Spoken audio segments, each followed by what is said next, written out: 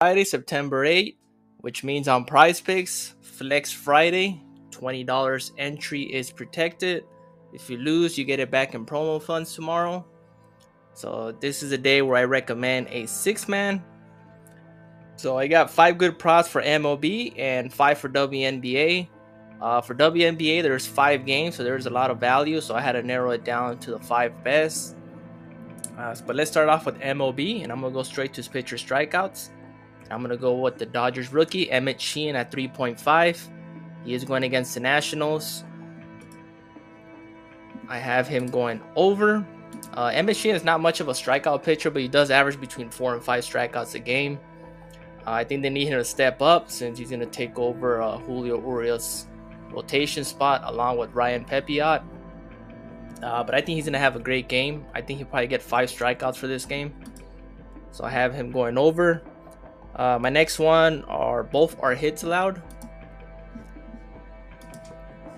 And my first one, it's going to be George Kirby going against the Rays. Tough opponent. I think they'll get 5 or 6 hits off of him. We do have push equity. So I have him going over.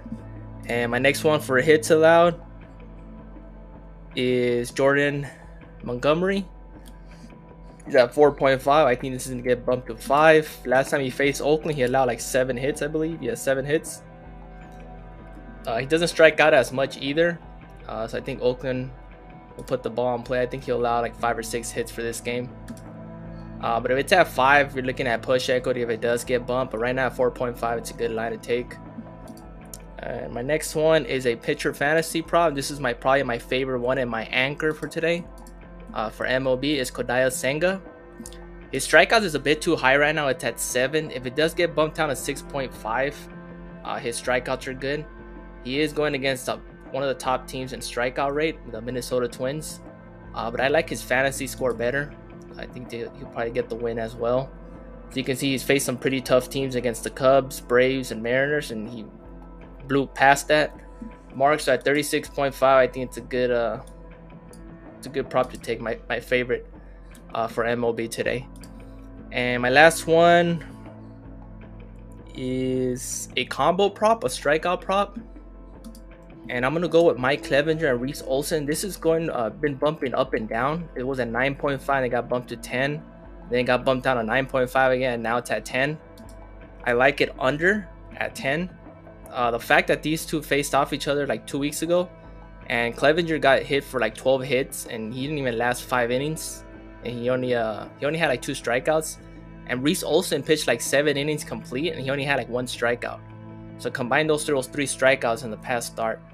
I think they'll do better, but I don't think they're gonna go over 10 strikeouts. Both of them are not known for high strikeout totals, so I like this one a lot, and I'm taking the under on that, especially since it's at 10 right now. We have the push equity.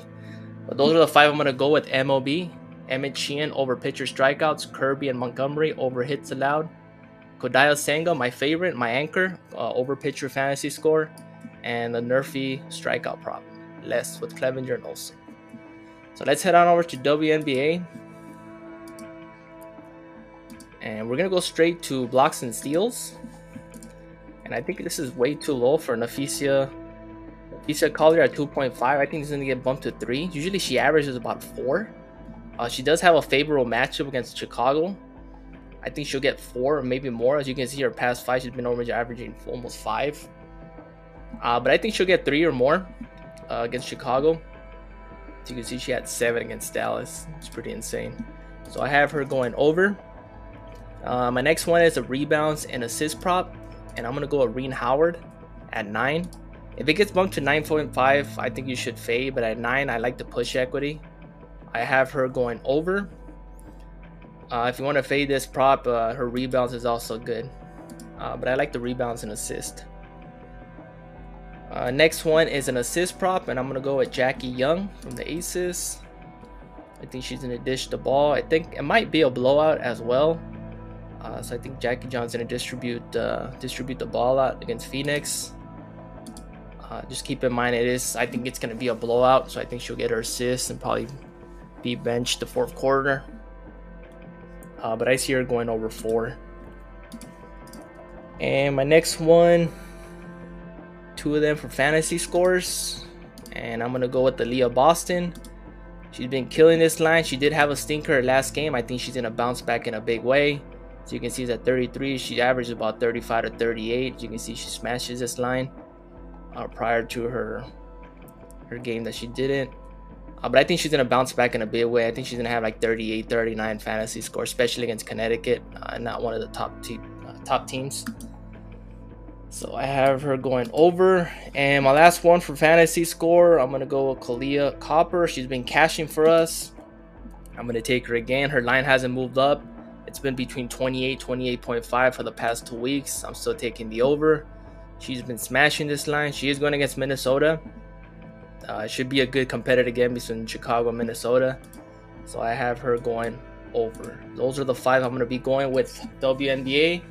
Ephesia over blocks and steals. Reen Howard over rebounds and assists. Jackie Young over assists. Aaliyah Boston, Kalia Copper over fantasy score. As for sleeper, I posted this yesterday for the NFL video. But these are the picks I'm going for today. They're for today.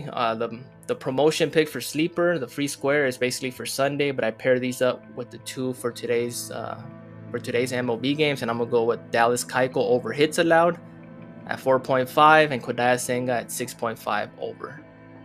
So good luck, mix and match.